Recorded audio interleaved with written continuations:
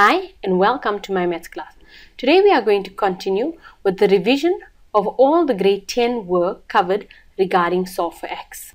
In our previous videos we had discussed where we take out a common,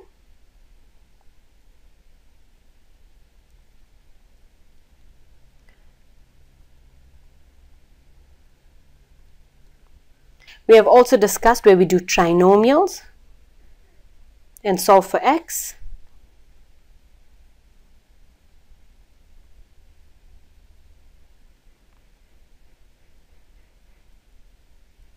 And we have discussed difference of two squares.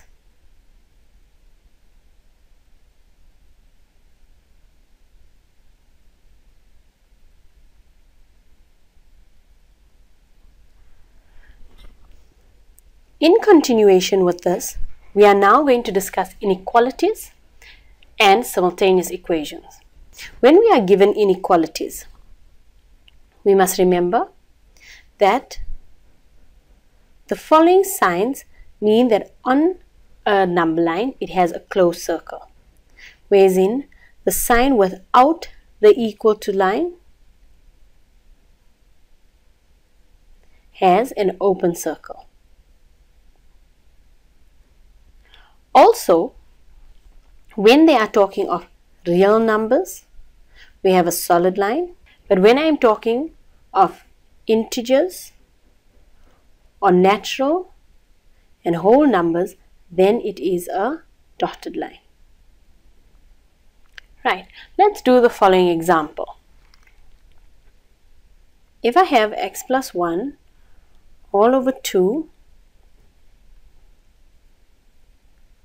is greater than 3 over 4 but smaller than 7 over 3. Now the concept of solving works exactly like solve for x. I want to get my x alone, so I'm going to get rid of the 2 first.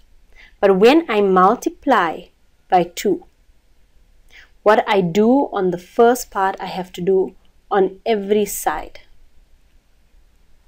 So the 2 cancels out, but then I would multiply 2 times 3, 6 over 4, x plus 1, smaller and equal to 14 over 3. Now, after you've done that, we are going to now get the x alone. So we are going to do the opposite of plus 1, which is minus 1. So I'm going to subtract 1 on both sides. It's like you are doing two separate equations. So you look at the x plus 1 and the 6 over 4, then you solve it, and then look at the x plus 1 and you 14 over 3, and we solve it. So there are two equations. That's like one equation, and that is one equation. So we have 6 over 4 minus 1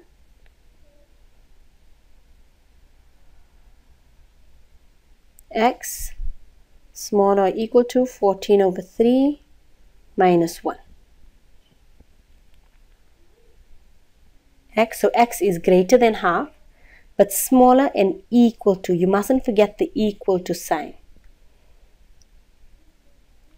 11 over 3. Now when you're doing a number line, it is difficult to draw 11 over 3. It is easier to get it in a decimal form. So we would have had x, so x is greater than 0,5, but it is smaller and equal to 2,6 recurring.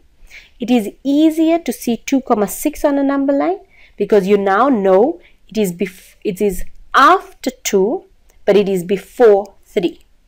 If we are drawing our number line, we have 0,5 and we have 2,6. At 0,5 I'm having an open circle. Why? Because there is no equal to sign under the inequality. But at 2,6 I have a closed circle because under the inequality there is an equal to sign. Now it is a solid line because they didn't tell me if it is an integer or natural number. Then we accept it as real numbers and it is a solid line. The next thing in our summary that we're going to do is simultaneous equations. In simultaneous equations, we are going to use the method where we make x or y the subject of the formula. So first we're going to make x or y the subject.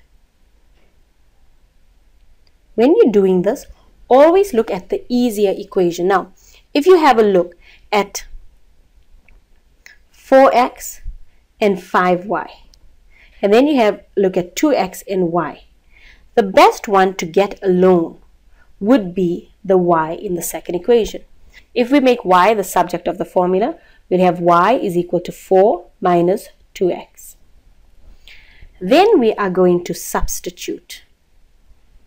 So we are taking this 4 minus 2x and we are putting it in wherever there is a y in the second equation. So we have 4x minus 5y is equal to 2. We're taking this in the place of a y. So we're not going to write y anymore. We're going to have 4x minus 5, open brackets. In there I'm putting 4 minus 2x. So I'm taking out the y and I'm replacing it with a 2. Substitution. Now we're going to simplify and we are going to solve. So we have 4x minus 20 plus 10x is equal to 2. 10x plus 4x is 14x is equal to, I'm going to take the 20 over, it becomes plus 2, so I'm left with 22. But to get my x alone, I'm going to divide by 14. So I got x is equal to 11 over 7. Now the most important thing is that once you solve, you have to go back. So I'm going to go back where y is equal to 4 minus 2x.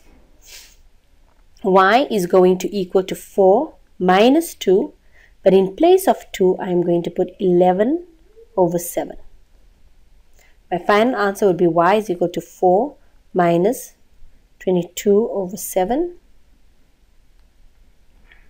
Y is equal to 6 over 7. Now it is a good idea to get into the habit of writing it in coordinate form. X first, then y. Thank you for watching this video.